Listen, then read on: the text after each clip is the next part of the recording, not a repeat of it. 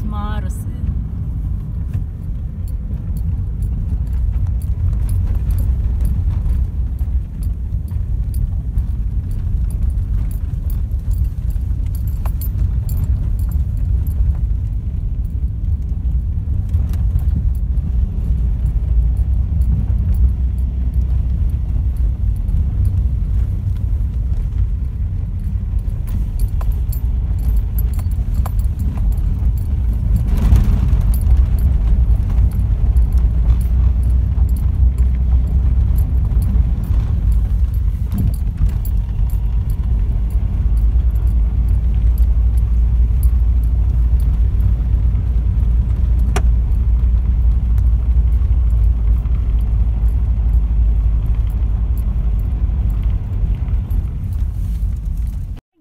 Nandito na naman, mamasyal na po si Mars at nandito po ako ngayon sa Bulak Mencilis Mağarası, dito po sa Safranbolu, Turkey po. At ngayon po lilibutin po natin yung kuweba.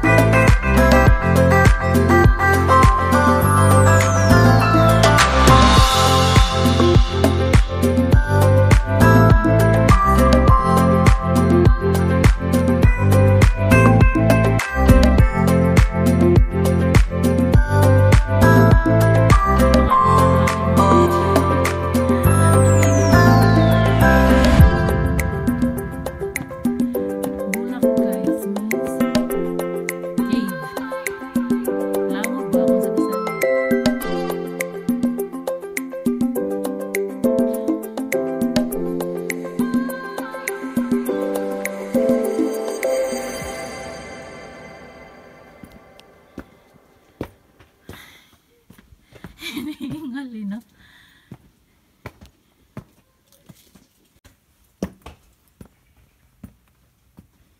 Ayan guys, malapit na tayo sa kuweba, sa cave, sa langob.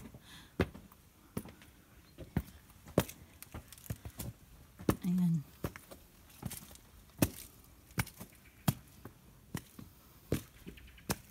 Ayan, may telescope sila dito. Maghulog ko lang ng 1 lira. Para makita mo yung nang malapitan ang ayan.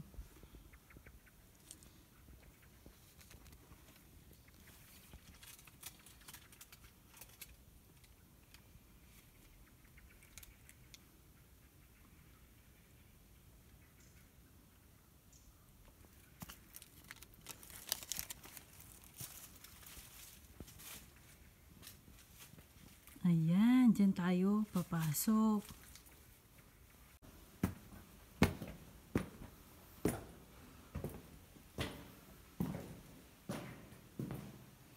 And we are here inside the cave.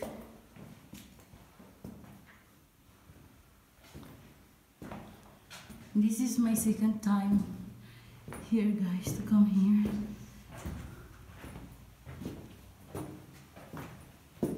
And may pailaw si Mayor. Charot. Hindi madilim. Entrance pa lang to, guys, ha.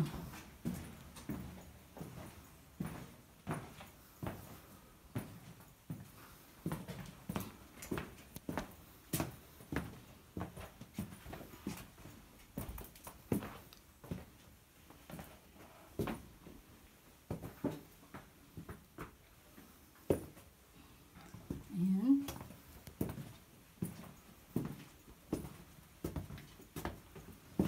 Dilim.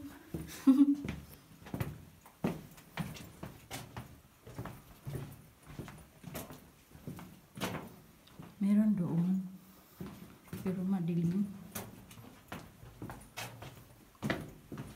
Dati, nung una kong punta dito, ang entrance is 5 lira. Ngayon, 7.50 na. But 2 years ago, I think.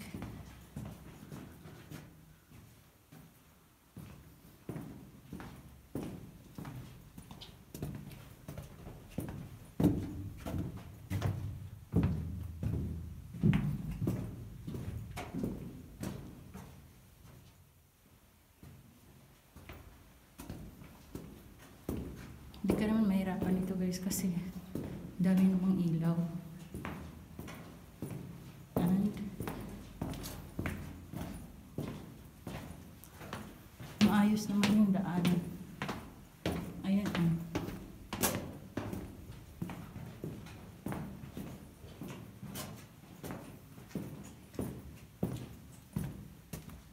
Wow.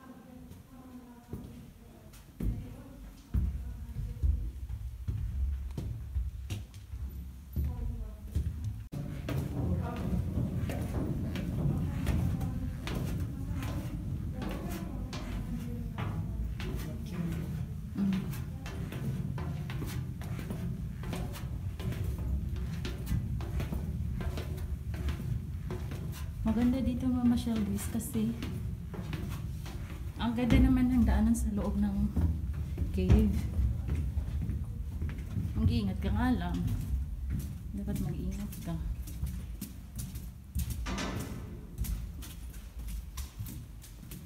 Ayan. Ang lamig dito.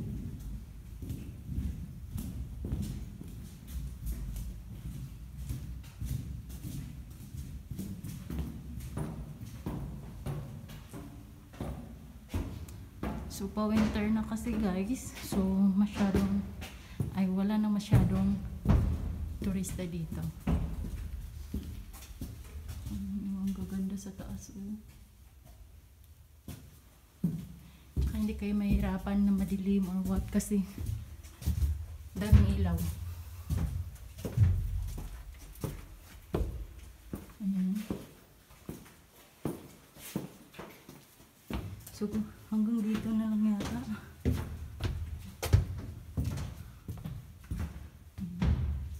Madilim na doon. I cannot pass there na.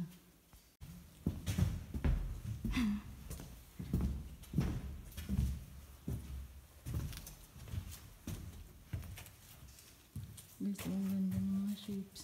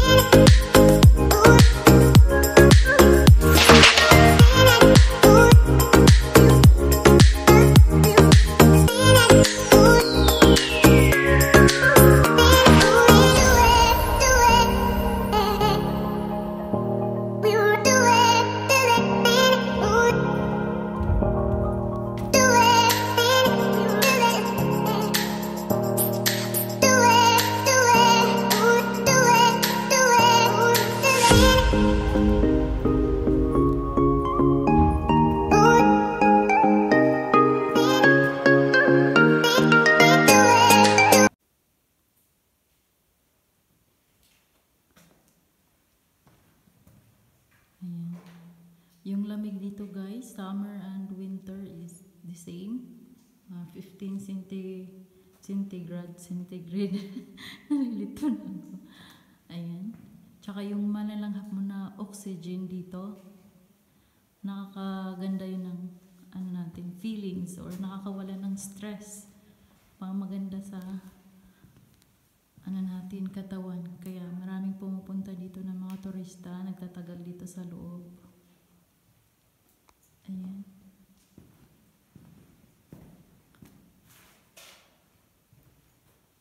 At ang haba ng cave na to guys is 3,000 kilometers. And ang allowed lang nilang pinapasyalan dito is 400 kilometers lang, dahil yung the rest is not safety. So maganda lang dito guys kasi inaalagaan nila dito, may maintenance sila dito. Ayan. Ayan yung papasok. Hindi na lang kami dumiretso talaga doon. Mahaba pa to guys eh. Hindi kami dumiretso doon kasi natakot na ako. Dalawa lang kami.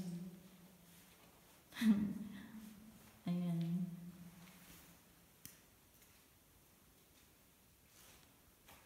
Siguro ang nalakad namin is 30 minutes lang. So the rest hindi namin natuloy doon papunta sa dulo. Kasi nga basta yung baka ma-slide ako. Takot ako kasi 'di ba may parang ang ginagamit nilang tulay dito is bakal. Tapos madulas kasi maulan-ulan na dito. Ayan. Kaya bumalik na lang ako, baka madulas pa ako malalim pa doon sa cave talaga, pinakailalim pa. So hindi na lang kami tumuloy. Ayan. Yung sinaunang century guys, 1,000 before BC, parang ganon. 1,000 BC. Siya? Bahay to ng mga sinauna. Ginagawa.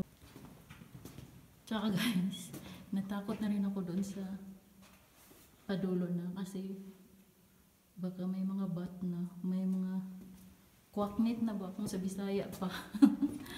Tingal dagag kwaknit. Talawan ba ko kwaknit guys. Ayan.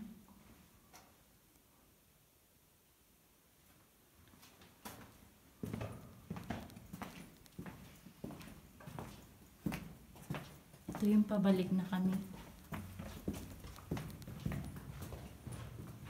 Oo, ang ganda talaga. Kung makikita niyo sa labas, mga bundok doon, kami nasa ilalim ko yung bundok na yun. Ito naman yung ganyan, yung papasok guys. Hindi kayo mahirapan kasi naman, may mga ilaw naman. Tsaka may nagmi-maintain talaga dito.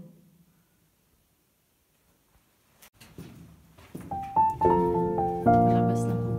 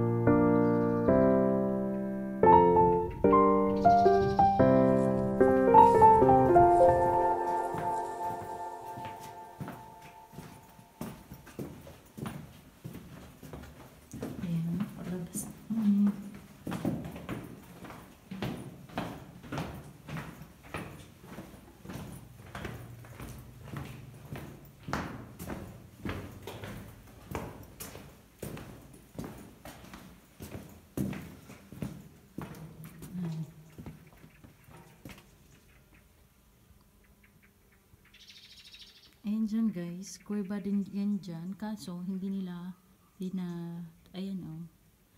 Pwedeng madaanan pero hindi nila pinapapasukan kasi hindi pa nga safety. So, ito lang yung part na to ang inaayos nila. Doon sa kabila, ayan, may mga butas-butas. Pwede daw yan madaanan pero sa ngayon, hindi pa daw po safety para pasukan. Imagine guys, yung bundok na to, yung ganito, sa ilalim, maayos pala.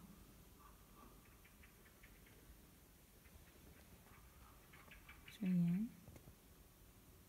Wala nang tao sa ngayon kasi nga, winter na. Tsaka nagka-COVID pa. So, mangilan-ngilan lang this year talaga ang umaakyat dito. Or ang mga tourist din. Mangilan-ngilan lang din.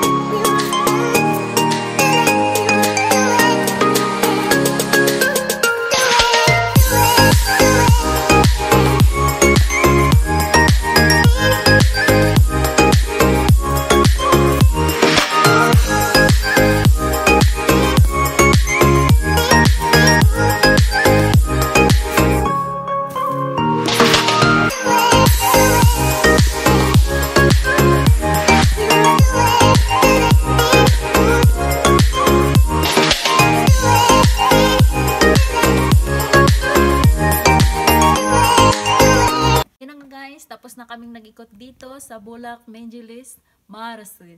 Ayan, Bulak guys means cave or kuweba or langob sa Bisaya. By the way guys, ako po nagpapasalamat sa lahat ng nag-subscribe sa aking YouTube channel. At sa hindi pa po nakapag-subscribe, please subscribe my YouTube channel guys, Mars Abrio, and don't forget to click the notification bell to notified po na sa mga bagong videos ko. At please like my videos and comment below lang po. Ako po yung nagbabasa ng mga comments niyo po. Maraming salamat po sa lahat ng aking mga subscribers at sa lahat ng sumuporta at sa hindi nagsasawang manood sa aking mga videos po. Maraming salamat po at see you on my next videos. Bye bye!